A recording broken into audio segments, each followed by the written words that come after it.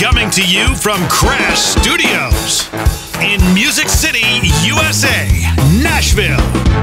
This is the Rich Redmond Show. On this episode, from Boston to Big Backbeats, award-winning drummer and educator, Jim Riley.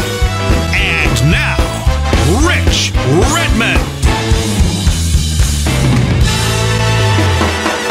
What is up, rock and rollers? Rich Redmond here. The Rich Redmond Show, another exciting episode. We're coming to you live from Nippers Corner, America.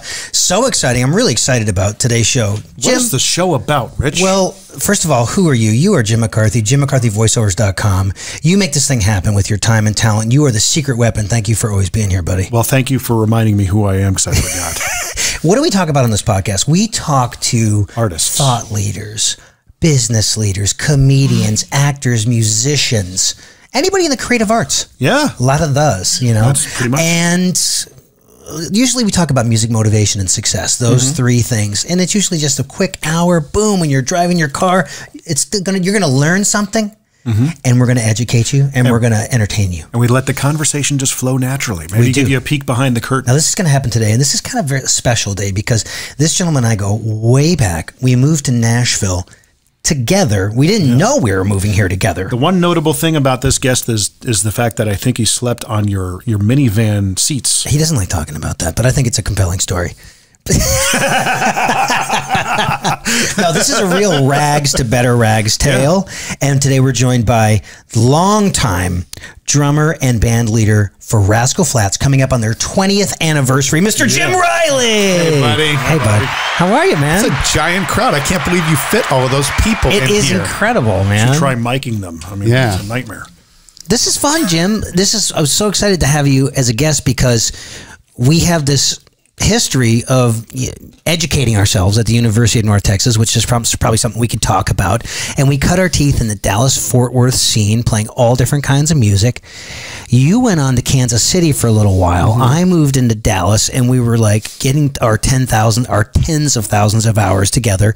And then somehow, in around February or March of 1997, we ended up in Nashville, Tennessee. Yeah, it's really bizarre that for as many years as we weren't around each other from the early 90s to the late 90s, how we ended up picking the same 2 weeks to show up. So for those of you who don't know the story, I basically showed up to the club 16th Avenue Cafe, look over, and there's Rich. And I'm like, man, how long have you been here? He says, I've been here 4 days. It's like, how long have you been here? I've been here a week, That's crazy.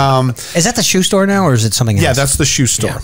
And, I remember walking into that place when I first, maybe a couple days before I saw you. And I saw these people. You could tell they were all in the music business, and you could tell they were all, trying to make it. And I was like, I don't know anybody in here. I said, I just want to make it a goal that, I want to be able to walk in this place and know everybody. Yeah. And I think that from a networking perspective, that was a really good attitude to have, because there was a lot of people that I met at that time that are, that are still in the business and that I've worked with and that are still doing really well. So it was a really fun time. And you went down to Lower Broadway, and you and I played all those window gigs. So there's this crazy new Nashville where, Japanese tourists are coming in and all the woo-woo girls are coming in for their bachelorette party. But for the most part, people are going down, and it's a unique place in the world because you can go to Robert's Western World, Tootsie's, Layla's Bluegrass Inn, and then the Stage, and then there's the other side of the street, Rippy's, and this is live music from 10 a.m. to 3 in the morning, 365 days a year. Talk about a gold mine for guys like you and I that wanted to go meet people and work on our craft. Well, it was a lot different when we got here. It was a lot smaller, When we got here, there was probably about 10 clubs to play, and you just named about 5 of them. Right.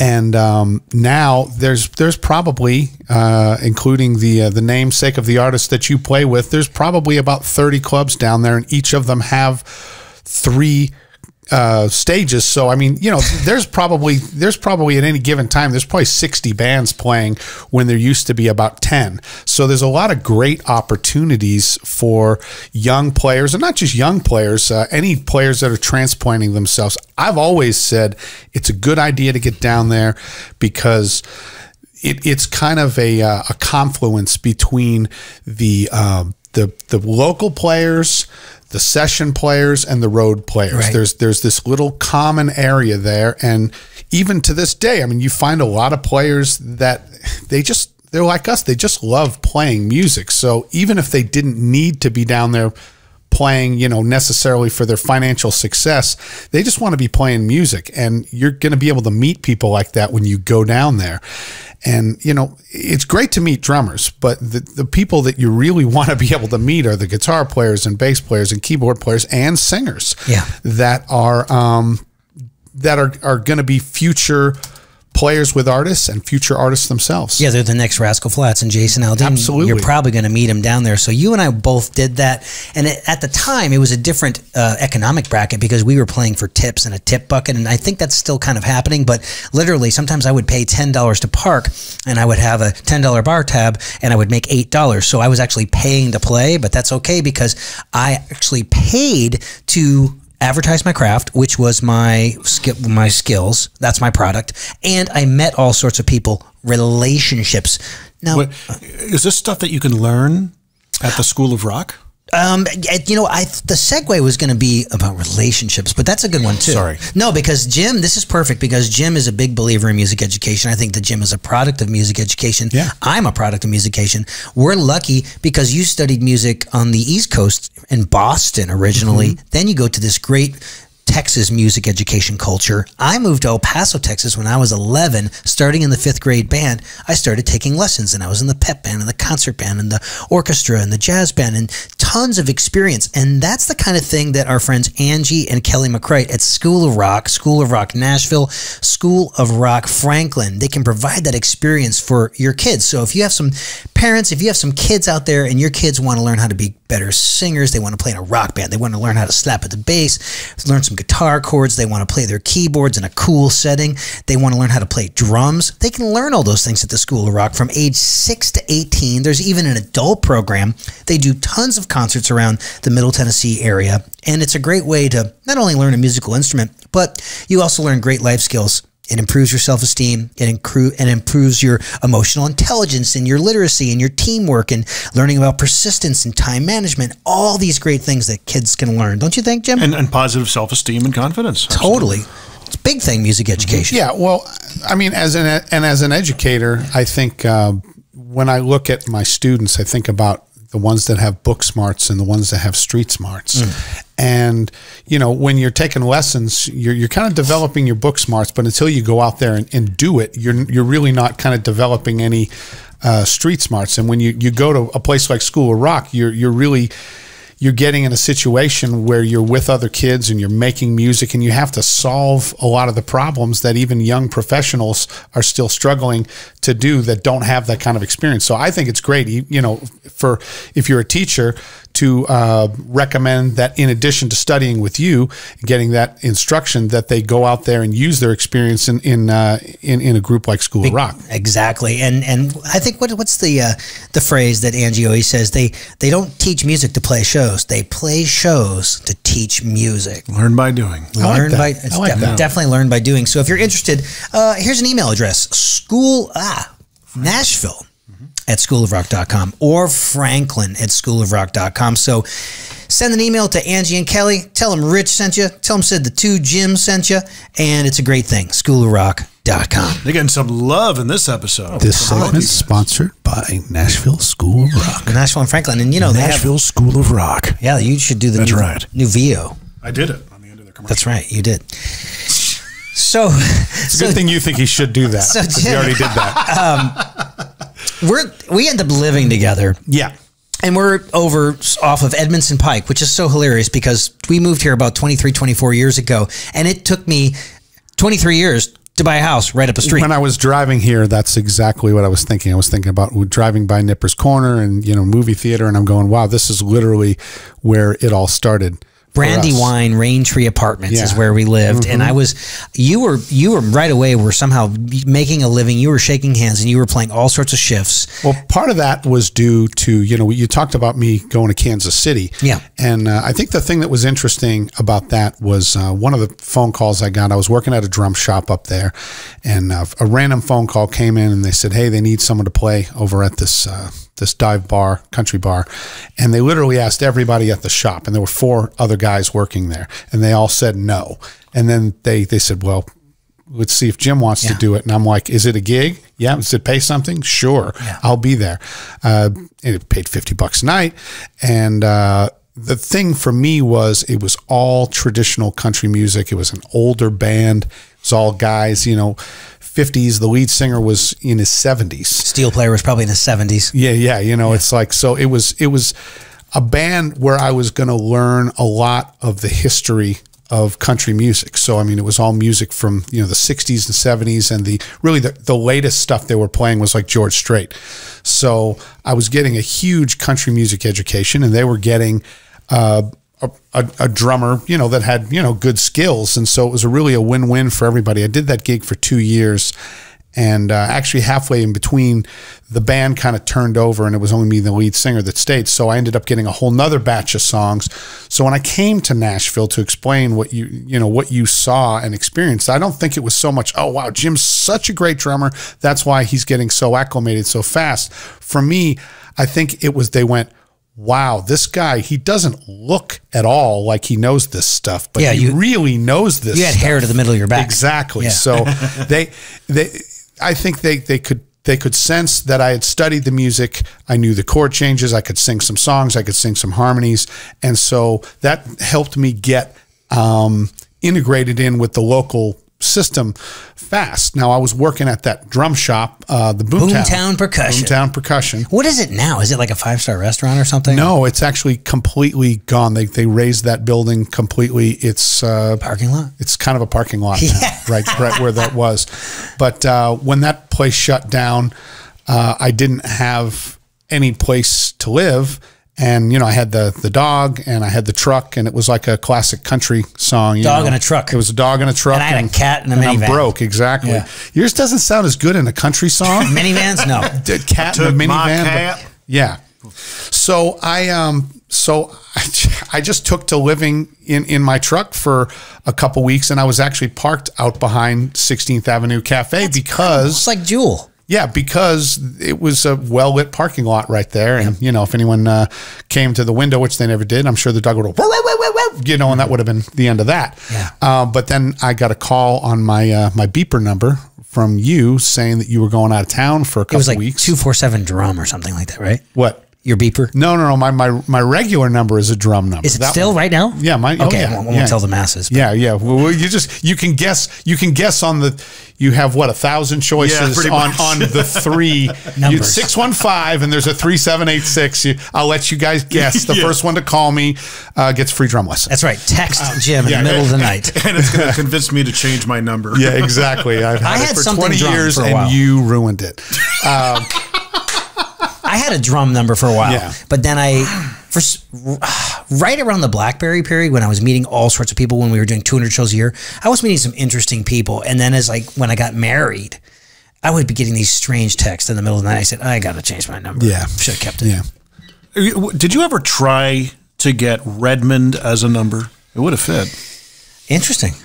Never thought of it, huh? No, thank you. I just thought one of the local prefixes would even. I mean, these days it doesn't make as much of a difference as it used to. Just dial Redmond. I remember when all the Angelinos were moving here 15 years ago. They're like, oh my God, I got to change my 818 or my 310 to 615 so people take me seriously. And I even remember some friends of ours.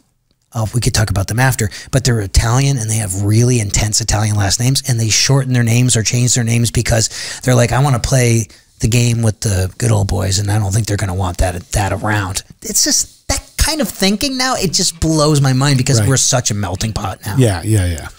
I mean, the thing that I really love about this town is if you love this music and you have a desire to play great music with great musicians, and you're willing to put in the work and you do the study of the material. Sure. Anybody. You know, I mean, anybody, it doesn't matter whether you're black or white or any other color, or especially a person that I'm extremely proud of right now. Keo. Nah, I'm not. I just spent the weekend with him. Yeah. Miss Janae Fleener.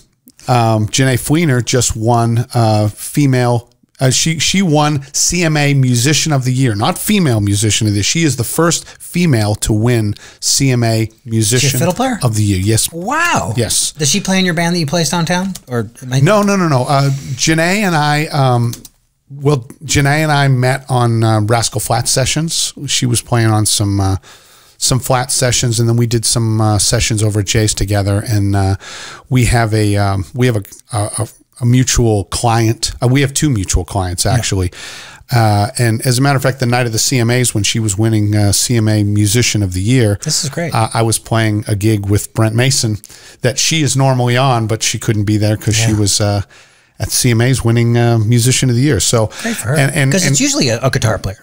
It usually is, and for all of history, it has been a man. So it's great to see that there are people kind of breaking down borders even in 2019. I love that, and I'm sure everybody wants to, for me, as far as the material, you and I were city slickers, and, we were raised on playing classical music and big band music and fusion and stuff. And so you got this crash course education in Kansas City that kind of like led the way. When I moved here, the first thing I did on the second day that I moved here was I went to this place called The Great Escape, which is now a pizza shop. It's Two Boots Pizza right there on kind of like 19th and Division area right over there. And I bought everyone's greatest hits on cassettes. So I bought Tammy Wynette's greatest hits and George Jones's greatest hits, and I was like, oh, Stick in a Brush. No, I remember you had all that stuff at the apartment. Crash course, in the music, and kind of just respecting it as a genre and learning things on the bandstand. And so I'm so glad we did it. And then by sticking around long enough for over 20 years, we were actually able to help change the sound of country music. So if you're in the game long enough, great things are going to happen. Well, and imagine how easy it is now as a person coming to town to do the research. You have any number of music. I've got Apple Music, so I've got a billion records and pretty much the history of country music or any other music. Spotify, $10 a month, all the world's music. Whoa. Yeah, it's pretty amazing considering when we were in college, we would have to go to the library to listen to our tunes, and now we've got everything sitting on our phone. There's no excuse, kids. You put your playlist together and get practicing. You think that's taken for granted, though? I think so. Oh yeah. I take it for granted. And do you see it from students and stuff like that? Yeah, but I'm saying even I take it for granted that I've got everything there. But definitely, I try to use it more in their presence as an example when I'm going, here's an example of exactly what I'm talking about. Especially, I've got students that are trying to study jazz, and I'm like, if you want to study jazz, you've got to listen to jazz. You can learn the language, but until you kind of hear it in action, you're not really going to get what the conversation feels like. Yeah. Right. And I think we definitely have a lot to talk to you about being an educator, because you've really blossomed in that area over the years because you've focused on that. But I met a young Jason Aldean in 1999. So people are like, how long have you been playing with Jason Aldean? I said, 20 years. They're like, I didn't know if he was around that long. Oh, he was around. You just didn't really hear about us until maybe like 15 or 16 years ago. And we did 3 or 4 tours together with us opening up for you. Yeah. I'm sure a lot of people are interested how you take being new in a city like Nashville and you end up being the drummer in a mega band. How did you meet those guys? Well, you talked earlier about, playing on Lower Broadway. The very first gig that I landed of, significance was playing with Mark Chestnut. Yeah. And I got that gig playing at Legends Corner right there across from the arena. And I played with Mark for 2 years. In 1999, we had we were on a tour called Crown Royal Tour. We had Gary Allen opening up for us. We had Shelley Wright opening up for us. And in Shelley's band was Jay DeMarcus and Joe Don Rooney. That's right. Now, I already knew those guys because I'd known Jay probably since 98. We were playing in the club, so we were working at the Fiddle and Steel a lot. Is that still there? It is not. What is it now? It is a boutique hotel. Wow. Oh yeah, my God. I actually have about a 4x4 piece of the bar at my house. They actually cut the entire bar up and they gave it to people. That's really smart, wow. Jim. Yeah. So is the brass stable still there? And no, all of that's gone. The blues bar is still there? the blues bar is there, but everything to the left of the blues bar is gone. Wow. All of that stuff's gone. So the karaoke place next to it is gone. And then there was Barbara's, who we cut our teeth in. Yeah, yeah. And so between Barbara's, which is where I met Jay, and then the Fiddle, which is where we gigged a lot, we were playing, $40 gigs over there. There was some friends of ours that Blue Healers that were playing on Monday nights, and both of us would sub for them. Both of us would sit in with them. And then Jay Carey and Joe Don started playing as Deuces Wild in 1999 at the Fiddle, and I was one of the two drummers that they used a lot. Of course, the other one was Preston Stanfill, who played with Shelley Wright. Who moved to Florida, right? He is in Florida now, and he's doing great. I've seen him recently. So, yeah, between my relationship playing with them in town and then the relationship we had where we were touring and they were seeing me with the headliner, when they got their record deal, they asked me if I would come out with them. And, of course, I had a great gig with Mark. I mean, Mark's got over a dozen #1 hits. I mean, he had this amazing era in the mid-'90s that I'd kind of missed. So I was there kind of after that now. And in my mind, I was thinking, wouldn't it be great to just be able to take that ride with somebody? I mean, that would be awesome, but, who knows if that'll ever happen. And so cut to when the guys asked me if I want to come out with them, I said, I want to hear the music. I said, because honestly, I know people that are very talented, and then you hear the music and you go, boy, they're really missing the mark here, So we just had Lonnie sitting right there a couple of days ago, and he played on that first record. Absolutely. So when I heard the music, which was the first 4 songs, which was like, Praying for Daylight and Everyday Love, which were their first 2 singles, and 2 other songs that were great. I couldn't believe it. I couldn't believe how fresh it was.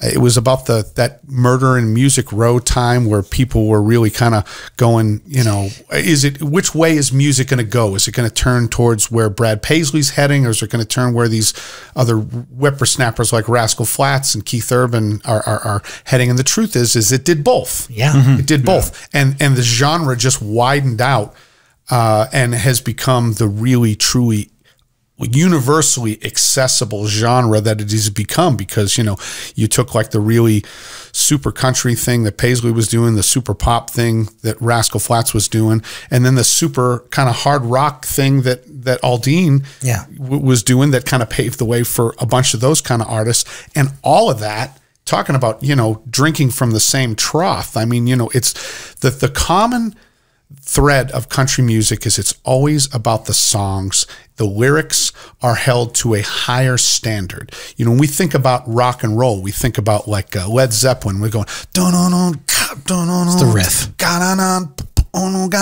And then, he starts singing and we don't know what the heck he's talking about. And we don't really care. It sounds awesome. It just sounded awesome. We just love the way it makes us feel. Sure. Yeah. And that's what rock and roll is about. Rock and roll is about the way it makes you feel. But country music is all about the stories. And that's the thing that kind of takes all of that stuff and puts it into the same genre. And it's an amazing genre to be a part of, even now in 2019. You're right, because it's that one genre that appeals to male and female 15 to 50, which is near impossible to achieve. Your band achieved it. My boss achieved it. There's a funny meme going around the internet that says subjects that Led Zeppelin sang about, and there was just like 80% citrus, because squeeze the lemon, let the juice run down my leg. They were always talking about citrus, which was basically sex, and then the other 20% was talking about elves, dwarves, and Middle Earth and J.R.R. Tolkien. But we didn't care because the riffs were so incredible. I didn't know any of that stuff because I'm not listening to it from Rush, that way. Pretty much. Rush was also about dwarves and ents and fantasy lands. Pretty much. Crazy. Geek rock. But Math hey, hands. it's when you say drummer, people immediately think of Phil Collins, Stuart Copeland, and Neil Peart. It's so hard to get roped into that category. It's near impossible. And to qualify what Jim had said before about the not understanding or hearing the lyrics in the rock songs. Yeah. Remember when Rock Band came out and people were starting to dissect and isolate the tracks from all these classic rock songs? I know, sorry, I got to get some more oil for this. Okay. But the Runnin' with the Devil was isolated, and you could really hear Roth's vocals and how like the timbre of them was like multifaceted. It had such depth to it. But we also heard what he was really saying when he's like, God damn it, I ain't lying to you. We're going to hit you one more time. You know, in the song, you have no idea what the hell he's saying. Yeah, it just felt good. And then all of a sudden you're like, oh, that's what he's saying. Yeah, but there's an entire industry here of people respecting this tradition of at 10 a.m. on a Monday morning talking about love and loss and heartache. And then as I feel like the idiom got a little bit more homogenized in big business, it became like, okay, what liquor brand are we talking about? And then there's a bonfire and there's Daisy Dukes and then there's a party. And how can we tell this story? Because I wrote songs for 5 years. I had a publishing deal. It was great to see that kind of things, but it was so difficult to try to come up with, to frame the 12 notes that we have in existence into the proper order that a soccer mom will remember like an earwig while talking about Daisy Dukes, cinnamon whiskey, and a bonfire. Yeah, I mean, for me, I'm very much like a write-on-demand person. If I've got a reason to write, I can write. Yeah. And oh, you're one musical dude. You're a great timpanist. I remember you guys. I remember you playing melodies on timpani. Yeah. You know, it was funny being at the Percussive Arts Society convention that we were at. You know, so many of the people that I went to school with, a lot of them, you know, the grad students are all, you know, they were getting their master's or their doctorate then, and they all teach at universities around the country. So for me, it's definitely like going to it's like a class reunion. It is a class reunion.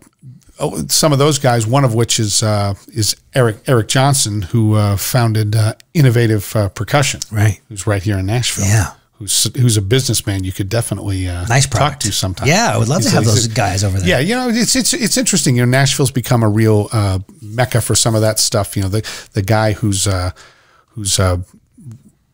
the top of Ludwig right now is here in Nashville. But you know, of course, you got Meinl and you've got Pearl and you've got Mapex too, right? Mapex and within Mapex, I think there's maybe Sonar is the distribution. It's in that brand now, KHS. You know, yeah, so there's a lot of Pearl. There's a lot of that stuff. I mentioned it, but you had to mention it again. Yeah, no, I just wow. No, you don't have to mention it again. You know, yeah. Yeah, I think right before I signed with Promark, there was like, I was kind of always looking around, and the guys from Innovative were like, oh, we'll bring you a box of all these killer products and we'll come by your session at Omni. And they came by with like mallets and double-headed things and every kind of plastic wire brush thing. I was like, this is really fantastic. And, you know, usually what comes down to everything is relationships. And and for me, it was totally the opposite, because for me with Eric, I mean, he's somebody that I've known. It's one of the few people in this town that I've known longer than I've known you. Yeah. I met him probably in 1988 or 1989, and he was a grad student there, and he was wrapping mallets for people back then. And I met you in 1993. Yeah. Wow. Yeah, man. It's incredible. We're still living, baby. We're still in this in business. We're not only surviving, we're thriving. It's incredible. And you're putting... You got a mouse to feed, man. I've been to the house that Drum's built. Yeah. You got a family. I do. You're making it happen, man. Yeah. I've been very happily married now for a long time. I've got 3 kids. Yeah. And one of them is actually studying drums with me right now. What? He's actually listening to his dad? Oh, sorry. Yeah. My oldest daughter. What? She seemed like, I mean, I put her behind drums when she was in kindergarten. Yeah. She was like, yeah. She could do it, yeah. you know, but she didn't have a lot of interest. And when they're young, I don't really have any interest in pushing them to it. Right. But it got, you know, she got to 6th grade, and all of a sudden she said, I want to be in your class. I went, really? She said, yeah. I said, okay, all right. Well, and so it was funny.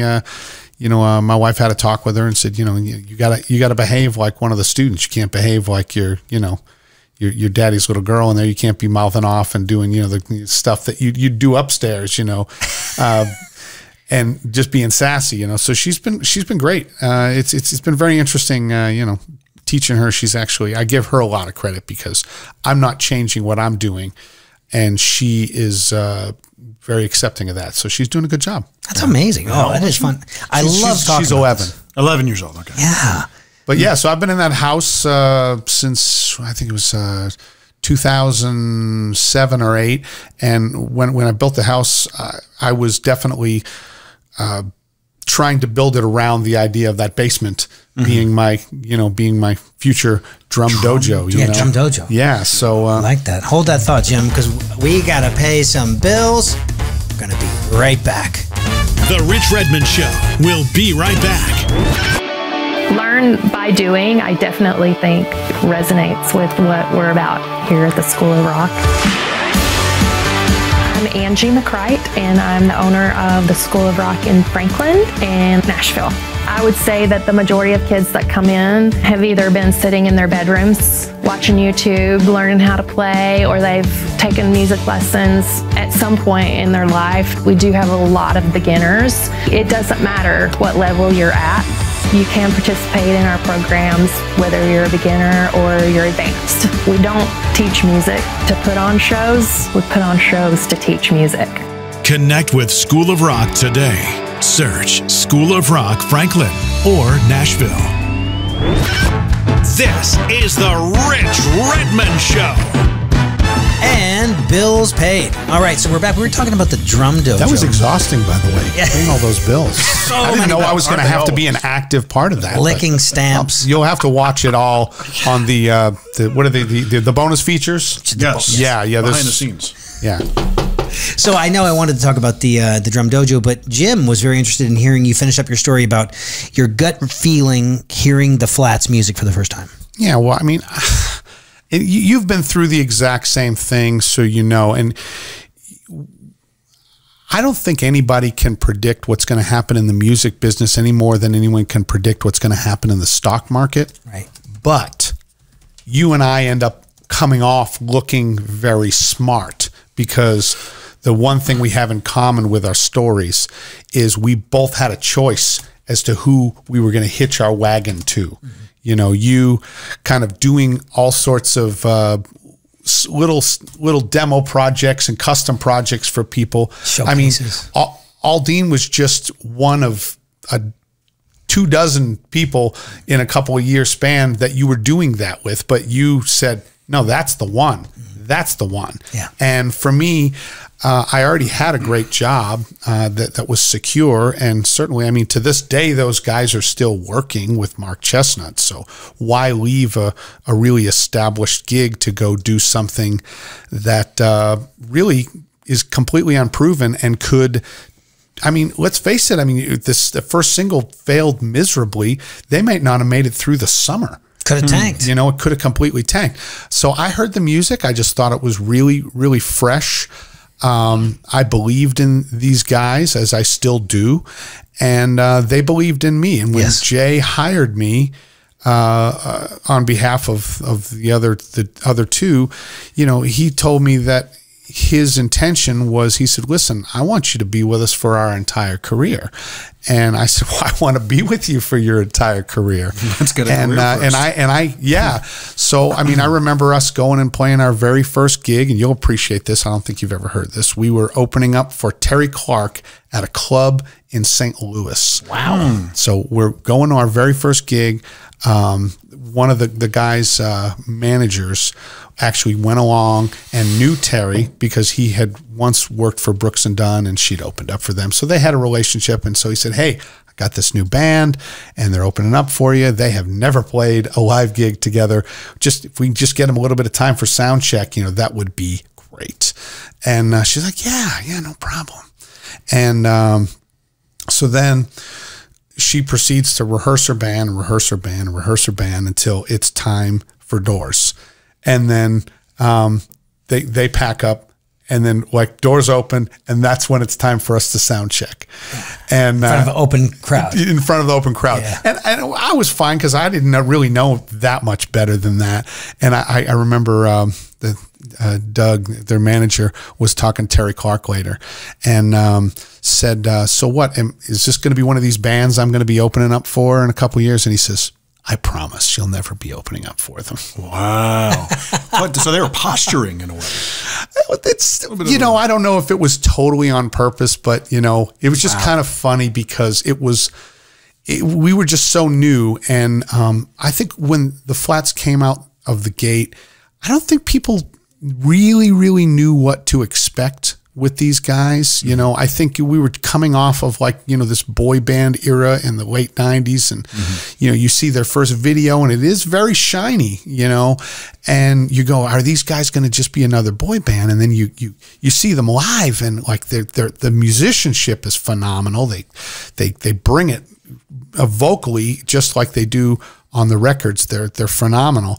And like I said, the level of musicianship in the show, I think, was a lot more than people initially expected it to be. So it was a lot of fun that first summer, just kind of going out there kicking ass and taking names. Here we are. And I remember playing that first show and talking to Joe Don. He said, man, imagine what it's going to be like, man, after we've done 40 shows.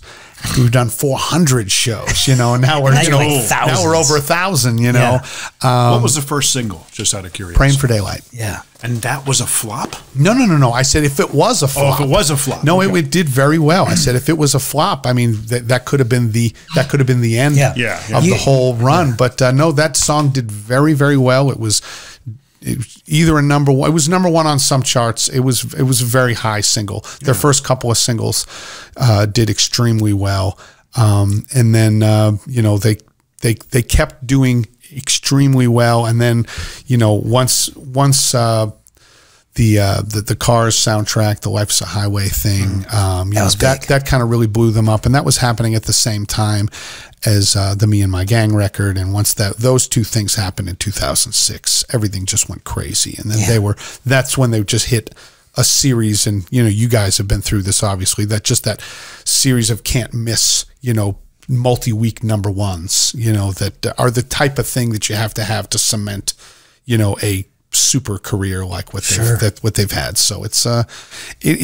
me, it's been really gratifying to be able to like take that whole ride with them. And now we're 20 years into it, and I've never really seen anyone who has, I mean, can I say shit? Oh yeah. Yeah. Okay, good. I mean, they really give a shit, man. I mean, they really care. Yeah. They don't mail in any aspect of it. So like when we put together a show for the last 20 years, we take the whole show and we trash it and we start from fresh. I really like that. That's nice. And you know, so I mean, whether it's the physical set that we're on, whether it's the video panel setup that we've got, whether it's the drum set that I've got, I mean, we're constantly. You've had 20 different drum sets. Yeah, we've constantly evolved it, and it helps. That helps me creatively. It helps me change my my approach to the music. I play differently on a 4-piece kit than I do on a 10-piece kit. Yeah. You know, double bass monster. And you know, speaking of relationships, you took a friend along with you for the ride, Craig, as your drum tech. Yeah, absolutely. He's been there the whole time? No, he got there as fast as he could. It was 2006. Krolicki? Craig Krolicki. Yeah. Krolicki. Great cat. And because I remember playing Maggie McGee's downtown. He's another guy that came to town at pretty much the same time period that we did. And so the funny story with Craig is, real quick, is when we were down at Barbara's, and it was, you know, probably, you know, November of early December of 1997 when we moved to town. He walks up to me. He says, "Hey," he says, "Do you have any microphones?" I said, "Yeah, I've got. I mean, I don't have a ton, but I've got some 57s, and you know, I've got a couple other things." And he said, "I've got a New Year's gig. I need microphones. I don't have any." I said, "Well, I don't have a New Year's gig, and I don't need those microphones right now. So if you want to borrow them, you can borrow them." So he borrowed them, did his gig. You know, week passes, hadn't heard anything from him. A couple weeks pass, hadn't heard anything from him. See him cross the room over at Barbara's or something, you know. We don't really ever connect on him. Like, that son of a gun, what does he, he's got my darn microphones, right? So I kind of had this thing in the back of my mind, like, darn, Krolicki's got my microphones, man. I mean, for years now. So now at this point, it's become years. Now in 2005, I had a guy named Jimmy Clark, not the fiddle player Jimmy Clark, but the drummer Jimmy Clark. That was my my drum tech He's now the drum tech for Lars on Metallica. That's right. But he was my first drum tech in 2005. Well, he left in 2005. We had an opening. One of Craig's friends was our production manager, and asked him, he said, do you have any interest in maybe coming out and drum teching for Rascal Flatts? Which, again, it's 2006. Rascal Flatts is huge, you know. And he goes, no, you know, I've never once ever considered being a drum tech. He says, but I'm thinking about it now. And he said, well, what do you think? He said, well, I've got 2 auditions coming up. I know one of them was guy that Tom Drennan was playing with there, big tall guy. Yeah, that guy. Yeah, that guy. And he says, if I don't get the gig, either one of these gigs, then I will take the gig. And so that's what happened.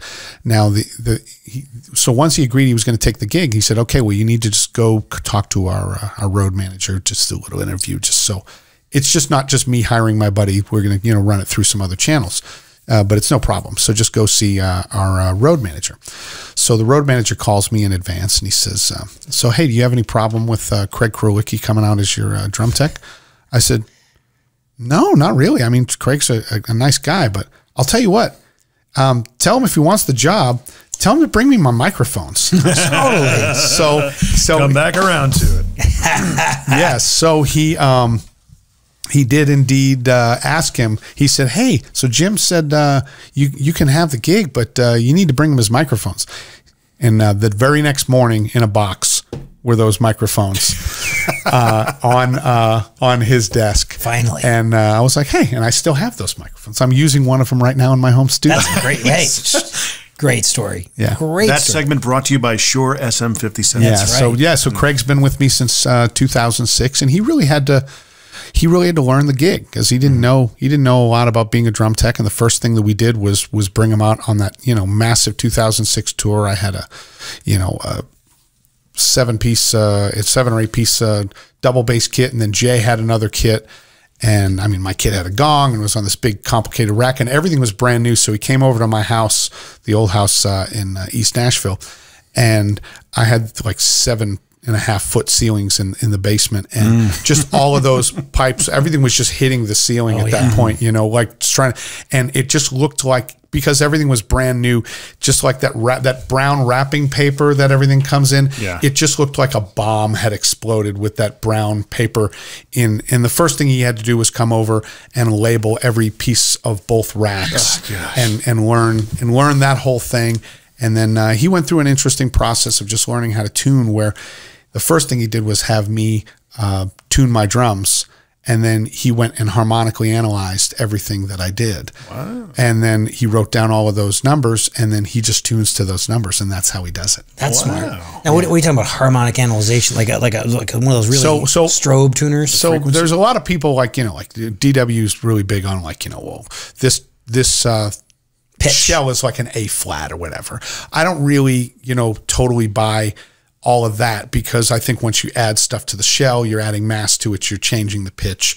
But what we do is I would tune the drum, and then if you put the drum down on a carpet or something where you're isolating the bottom head from, you got the top head singing all by itself, and then you listen to the harmonic, you can listen to what pitch that is, and if you match that pitch and then you turn it over and you match that pitch, which for us is a half step lower, then you're getting the same exact tuning every single time. And for us, that's really crucial, because we haven't done sound checks for like 10 years. Bragger. Yeah, so it's great. And to bring up I would love to not a quote from Step Brothers. A quote from Step Brothers. It leaves us so much more time for activities. Right. Yeah. No, I would kill to not have that. Yeah. So we haven't done sound checks for like 10 years, but the only way that works is they do what's called the virtual sound check. So they'll have the board, and they'll run all of the same, they'll run last night's show through all of the same channels. But the only way that works is if you're using the same mics on the same drum in the same proximity and the same tuning. So that ends up being really, I love that. Well, really my drum tech, speaking of relationships, John Hull, we have been friends now. Facebook reminded me today we've been friends for 8 years, but we met at the Percussive Arts Society. It's your friendiversary today? It's our friendiversary. It is mine and Travis Toy's friendiversary today. Travis Toy, I'll give a pitch to my friend Travis Toy. He's our steel guitar player with Rascal Flatts. He's been there for a long, long, long time, and he actually has a new album coming out of all original music. He's playing bass, guitar, drums, steel, you name it. He's that guy. He's that guy. I haven't seen him in a long time. Yeah, he's phenomenal musician, and Travis Toy's new album it's called Entry Point. It's coming out on Black Friday.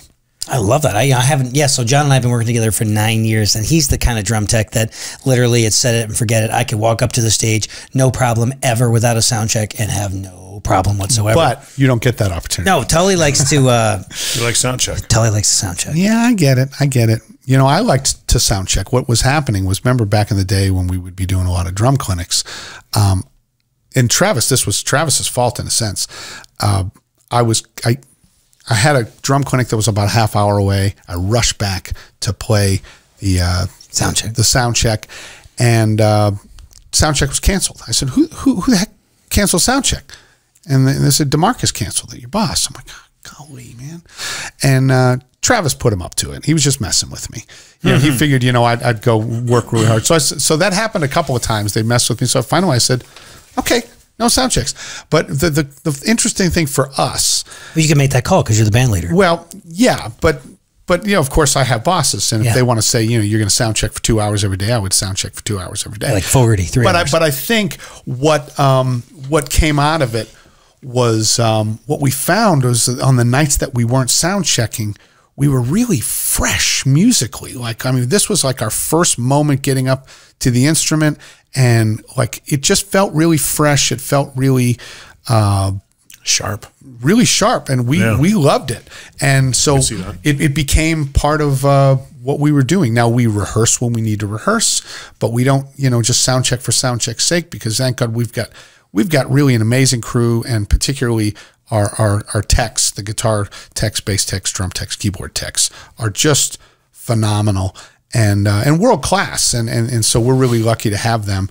And that way, you know, we're able to not do sound checks and have, you know, complete confidence that everything's going to be awesome. Yeah. You know, I squeeze stuff in, man. When that bus pulls up between 6 and 9 a.m., I get up and then I go to the drum shop or the high school or the college or the corporate event, and I get my butt back there by 3:30. What do you got on here? The next thing we're going to talk about is your educational materials, song charting made easy, and the survival guide for the modern drummer. Yeah. Nicely priced, $19.99 and $24.95. They're changing lives. They're part of the library of most smart drum educators, and they're actually becoming the part of high school and college music curriculums. Well, we just came back from the Percussive Arts Society convention, which is really great. I mean, if you're a drummer in America, there's literally no other drum festivals. Now, Drumeo is going to be doing one coming up. That's in Canada, and that's a great opportunity. Good to know, yeah. But the one here, the Percussive Arts Society, I mean, there's you know like 15 or 16 clinics going on over the weekend, so it's really great. That was fun. I love doing that and just hanging out. But as I walk the halls, and this is funny, and I know that this is the same way with you.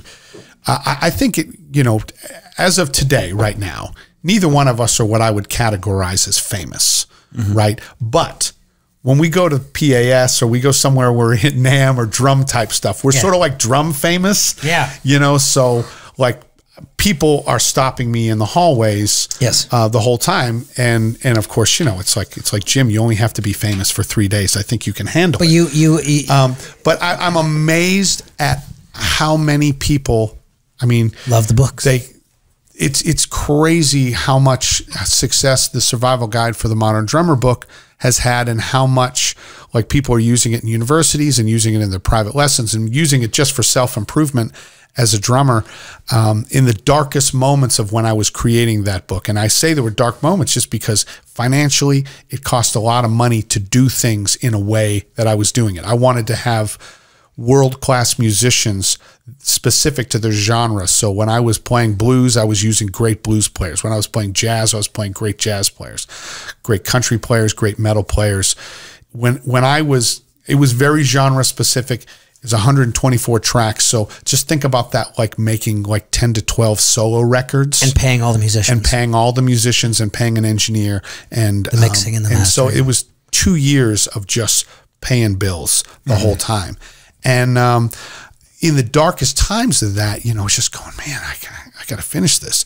It was really the idea that that there were going to be people out there whose lives were going to be positively affected by that. So when I go to a convention like that and I meet all these people that are just like, thank you so much for going the extra mile and giving us giving us a resource that we could have never imagined that we were going to get. And one of the most gratifying things for me is now they're actually using Survival Guide for the Modern Drummer at the University of North Texas, which is, yeah, I'll take that. Yes. No, I tell you what, and that thing will be around for 30 years. It's basically an update of Steve Houghton's Essential Styles, where, you know, Steve probably had the same group of guys that were very versatile musicians play all the styles. Steve's was really great. And I know we're going down a drum nerd hole. So like, you know, with Steve's thing, he had great musicians. It was great execution, but it was a small amount of material. Right. When Tommy Igoe did his, it was a much larger amount of material, but the quality of the tracks was not as high as what it was with Steve's. Mm-hmm. And the thing that they both lacked was a true sense of diversity. Now, Steve's book didn't suffer much from it. Those were really great players. Mm-hmm. But for me, the one thing that was missing out there was trying to be really realistic with and to make it authentic and inspiring no matter what kind of music that I was playing. And that was difficult, and it took a lot of research, and it even took a lot of help. You know, and just even like enlisting my friend Lalo Davila from Middle Tennessee University to just to help me with some of the world music styles. And, you know, he was really helpful, and I thanked him again. I love that Lalo. Yeah. And then my first book, Song Charting Made Easy, that was really inspired by like our journey to Nashville. You know, we come to Nashville, and both of us have degrees in music. Some of us have advanced degrees like yourself. So the one thing we have in common there is that we both took, you know, a lot of music theory. And the problem with music theory is they don't give you a lot of application for it. It's like, why am I harmonically analyzing Strauss right now? Exactly why am I doing this? Or figured bass. Exactly. And those two things. And it would be really interesting if people in universities would say, give me 3 semesters, and in the 4th semester, I'll show you how you can literally make money and apply music theory to your everyday musical life. Then I'd be like, oh, okay, you're doing a wax on, wax off thing. I get it. I want to do this.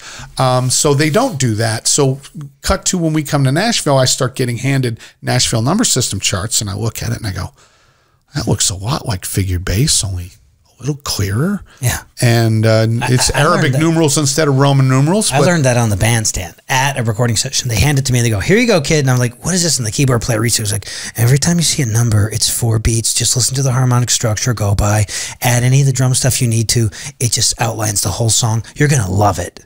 Yeah. That was my, it was like, I was making money learning. Trial by fire, man. So that's fantastic. So, so I got really, bought into the system, and so it's a little bit of a long story, but I ended up doing I ended up being featured in Modern Drummer. Right. Once I was featured in Modern Drummer, I think it was 2006 or something like that. Then PASIC asked me to do their clinic, their thing. So I went there. I met the Modern Drummer guys, the guys from Modern Drummer magazine. My friend Dave Frangioni has just taken over at Modern Drummer. He'd be a super interesting person for you to interview, and I'm sure he'd be happy to do it. Mm-hmm.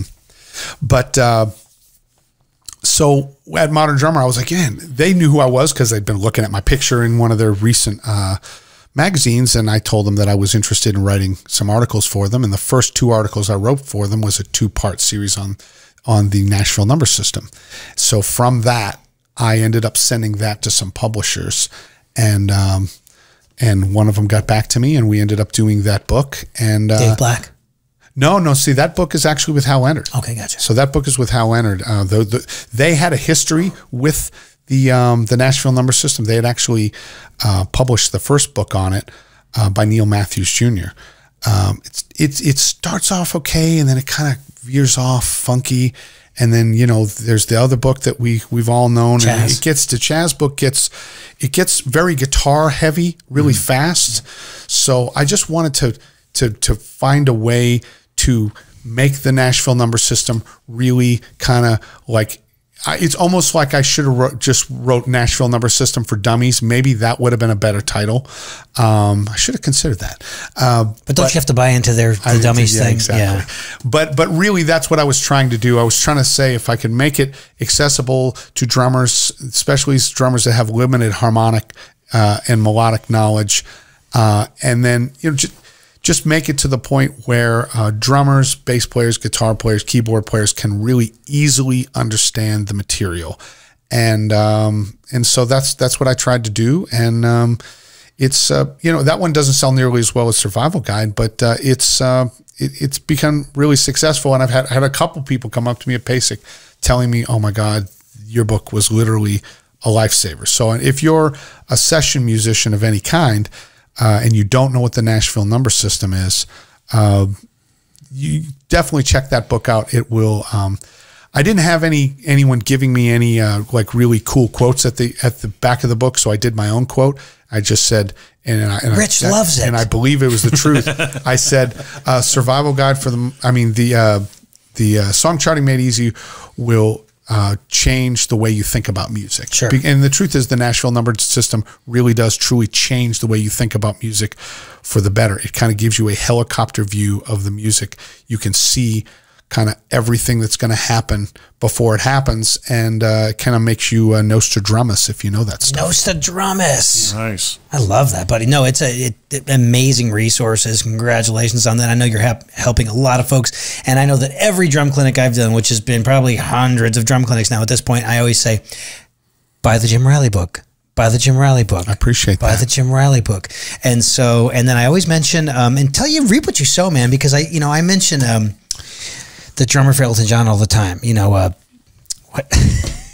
Nigel. Nigel also. And so John worked for Nigel the other day, and he said, Nigel, my buddy Rich, you know, he mentions you in every drum clinic, because I always say, you know, you're only as good as the drummers that you know and that you've studied, that you kind of soak up. So I said, if you want to learn how to play a ballad, check out Nigel Olson. If you want to learn how to play Greasy, check out this guy. If you want to learn how, and so he's always on that list. And I got a drum head that John took the time. He said, yeah, we'll take care of it. It says, you know, to Rich, you know, love you, keep on rocking, Nigel. So cool. I got one from Alex Van Halen in there. That's awesome. We just have such a great community. What do you want to know about Jim Riley? Some little factoids? You have something you've always wanted to ask Jim Riley? Well, I've always been fascinated by your drum sets, especially the Firehouse one. Yeah. You know, and that big one that had the big monster gong. And as you were talking about Craig earlier, I was thinking of a term that what you kind of essentially did to him is that you Portnoyed him. Yeah, I mean, I like to think of it as job. I like to think of it as job security. We want to make the drums as convoluted and difficult as possible, right, so that no one would ever want to set that stuff up. Yeah, but I mean, that was a huge kit, and you know, he probably looked at it going, my day just got longer. Oh my God. Yeah, you know, I think for him, you know, and when we speak to techs, I think they just kind of.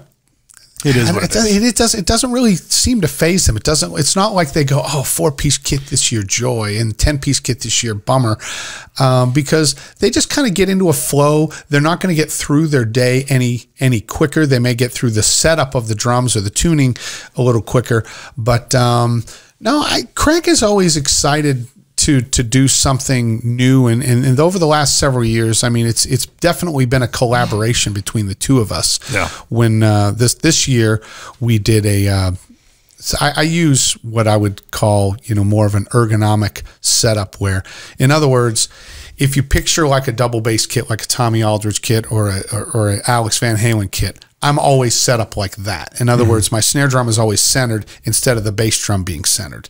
So that's one of the reasons why the double bass drum kits are a more visually appealing option, because if I was to just play a 5-piece kit, usually my bass drum would be off center anyways. So what we did this year was we actually used one of those offset, pedals, and put the bass drum in the center, and the pedals come out to the side. So we had a bar over the bass drum that had to be custom made, and Kent Slucher had done that with Luke Bryan. And so I got the number of the guy who custom made this bar. And now finally, after this year, now Gibraltar's going to make that bar that we've been custom making. Yeah. Because, it is a pretty cool look. But, with this drum set, I mean, Craig and I went in and, I ordered the drums and I was like, let's just build something cool out of it. And we didn't know exactly what it was going to look like. And then we got in there and I said, this is basically what I want to do. I said, I'll let you work it out. And I left and I came back and he had it and I was like, yep, this is about right. But the biggest kit that we ever did was the 2010 kit, which was 10, 12, 14, 16, 18, 4 octobans, 12-inch snare, regular snare, 4 bass drums. So it was 2 24s and the 2 20s. And the left 20, in classic, Alex Van Halen homage was a drink cooler. So I had a hinge on it and you opened it up and it was a drink cooler. I love that.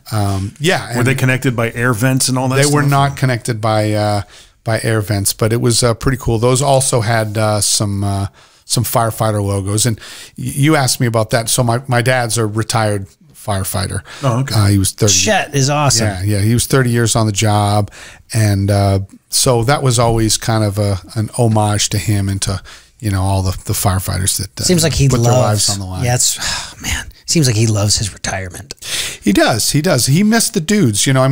I think that I think that's the biggest part of what we would miss if we weren't doing what we were doing anymore. It's just the camaraderie of all the men and women that we get to work with. That's a really special thing. And I think for him, that's part that he missed, but he is very good in retirement in terms of just getting out there and just finding adventures. It doesn't matter if I'm playing in Denver or I'm playing in Dublin. He's going to show up. Yeah. That's cool. That's just what he does. He went to, I did a drum clinic in Havana, Cuba last year. Yeah. Legally.